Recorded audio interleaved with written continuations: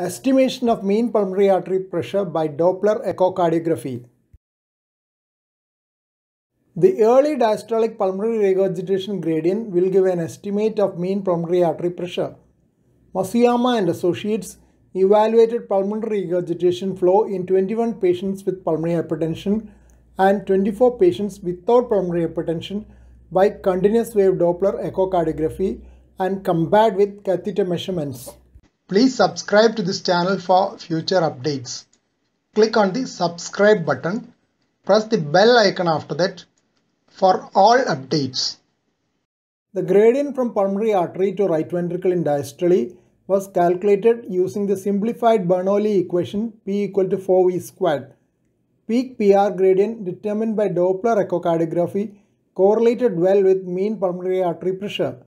End-diastolic gradient correlated with pulmonary artery end-diastolic pressure measured invasively.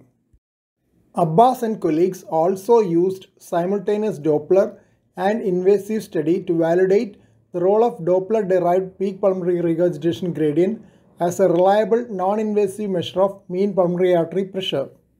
End-diastolic gradient of PR will give an estimate of pulmonary artery end-diastolic pressure as mentioned above.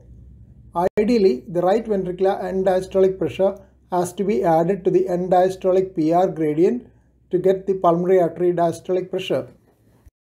Tricuspid regurgitation jet gradient gives an estimate of right ventricular systolic pressure. Calculation is using simplified Bernoulli equation from the measured tricuspid regurgitation jet velocity.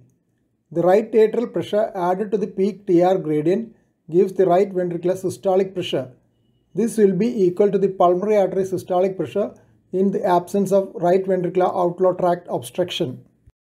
Mean pulmonary artery pressure can be calculated from end-diastolic pressure and systolic pressure as follows.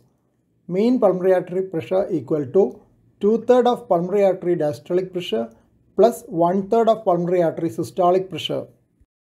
Intravenous agitated saline contrast can improve the signals of pulmonary regurgitation and tricuspid regurgitation.